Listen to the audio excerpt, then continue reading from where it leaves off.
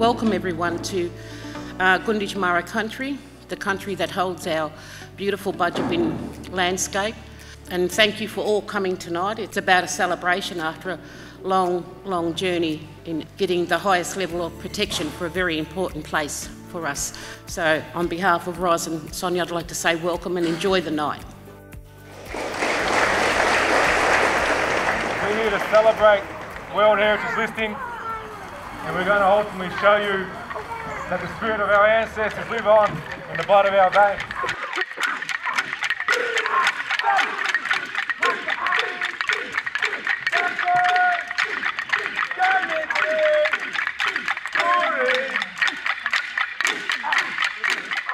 It's been an opportunity for the local community of Gunditjmara people to come together, but also supporters of the Gunditjmara people to come and mingle. The highlight was the dances, seeing all my brothers, my family get together in one of the biggest dance groups that we've had since the native title hearing, the handback of our country. Yeah, it's been amazing. It is clear. I would like to approve the document in whole, and therefore I declare draft decision 43.8b.14 adopted as amended.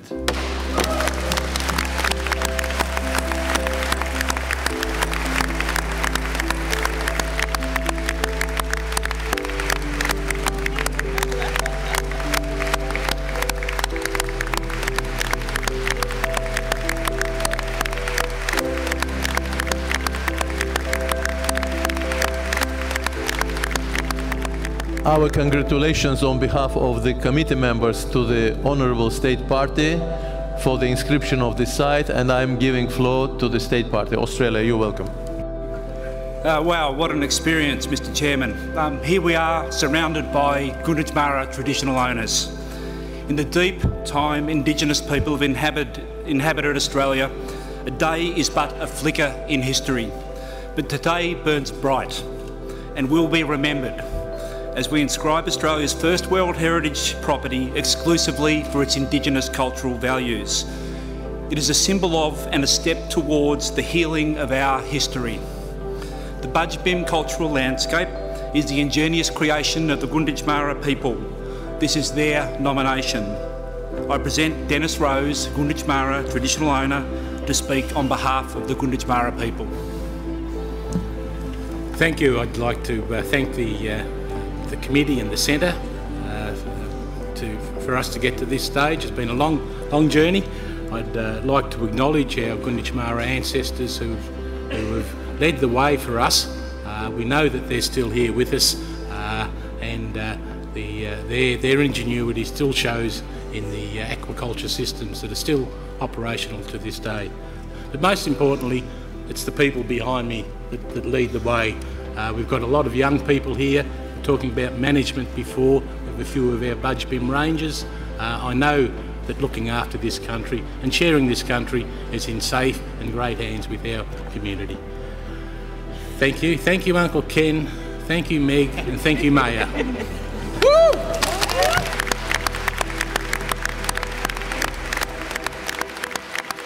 Natamwa. My name is Chris Saunders, for those who don't know. I was born here on Gunditjmara country, and tonight we're here celebrating the World Heritage Listing, and specifically the Budj landscape being enlisted as the 101st enlistee in the UNESCO World Heritage Listing. So another round of applause for Gunditjmara people.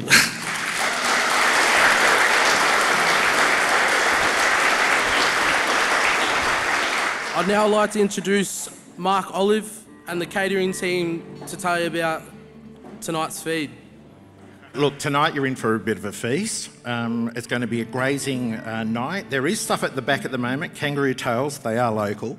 So they've been seasoned and they've been cooked for hours. We've got local eel too. We've docked it up as well. But look, I travel with my sous chef, James. I'd like James just to say a couple of words. Hey guys, how you going?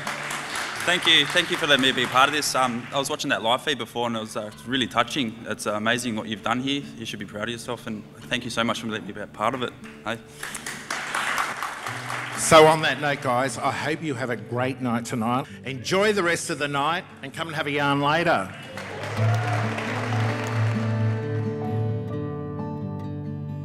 Tonight's just been wonderful. We've had wonderful food, wonderful entertainment, wonderful coming together and just to celebrate. Yeah, so that's been the best thing about it. All the hard work's been done. Everyone's been acknowledged for their contribution, and tonight was about celebrating that, and I think it's been a wonderful night. Oh, look, it really is a celebration tonight. It's a thank you for a lot of our supporters. We've had great support over many years, and I've mentioned before that we couldn't do this by ourselves. We don't have the expertise or the resources to do it all. So we've had to rely on a lot of partners. We have good, solid, robust partnerships. We also work in a spirit of cooperation. Politicians of either side, I see them all chatting to each other at the moment very amicably. So it really is it's really uplifting, I suppose. It gives me great hope for the future. I know that what we've achieved so far is a bit more than a start, but there's still a lot of work to be done, and I'm sure that we're in great hands to continue that work on. I enjoyed watching the replay.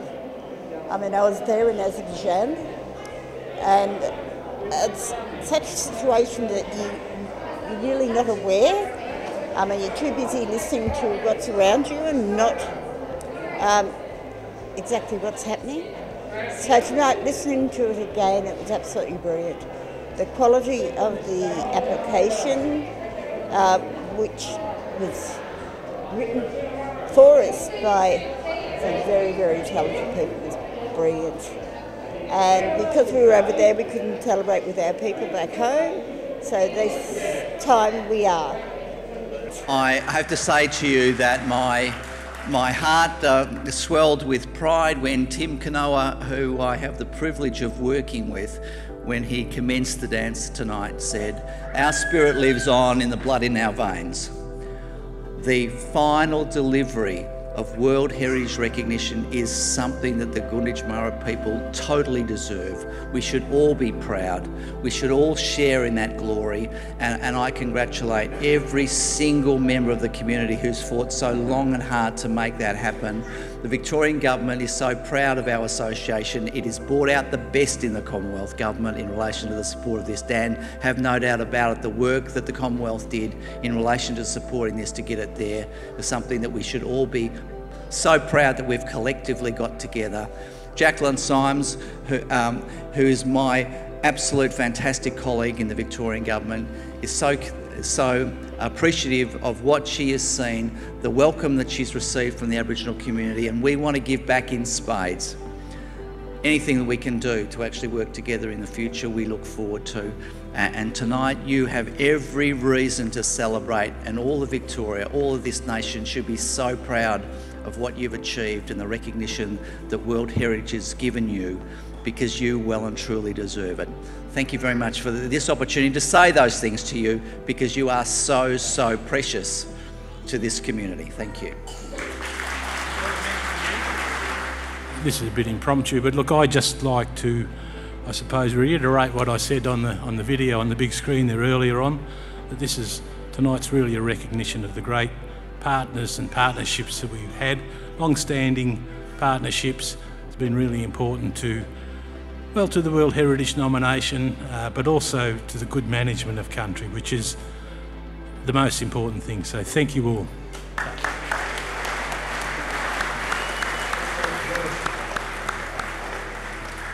Lastly, I'd like to say thank you to the Gunditjmara people for being with us here tonight. Thank you to all our guests that have joined us on Country. Once again, I'm Chris Saunders, and I hope you had a lovely night. Thank you.